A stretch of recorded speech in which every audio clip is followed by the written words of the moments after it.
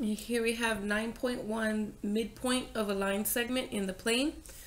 So before we can begin this topic, we do need to know what the formula is for midpoint. So we use a capital M to describe the midpoint. And so what we're going to do is we're going to take, it's actually two fractions. It's a midpoint, so it is a coordinate. So you are going to have an x value coordinate and a y value coordinate. And what you're going to do is you're going to take x1 plus x2, compare the x values to get the x coordinate over 2, and then y1 plus y2 over 2.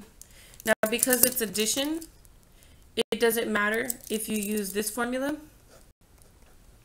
So if you look online or you look in a book and you happen to see them in the other order, it doesn't matter. They're going to be equivalent.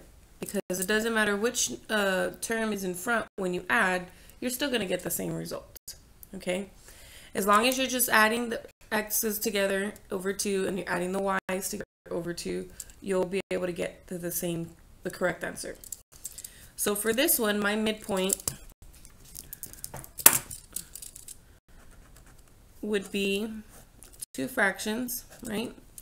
And we're going to take the x values together over 2, and then the y values together over 2. And so then we get negative 2 over 2 and negative 4 over 2, which gives us the point negative 1 comma negative 2 once we simplify those fractions. So this is the midpoint. So essentially what you're doing is you have 1, 2, 3, 4, 5, 6. 1, 2, 3, 4, 5, 6. And then you have 1, 2, 3, 4, 5, 6, 7, 8. And positive 2. Basically what's happening is there's a line here.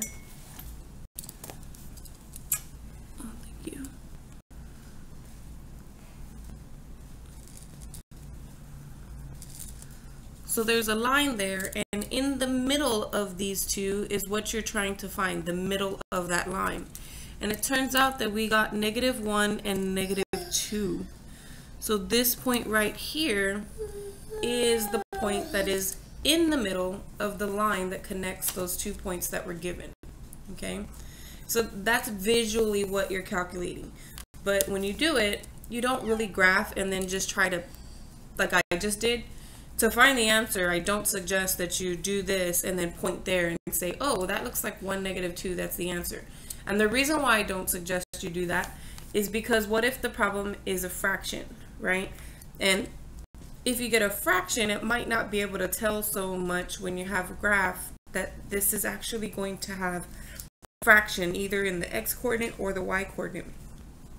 So I did this so that you could conceptually, visually connect what we're doing, but don't do this to try, don't graph to try to find the midpoint.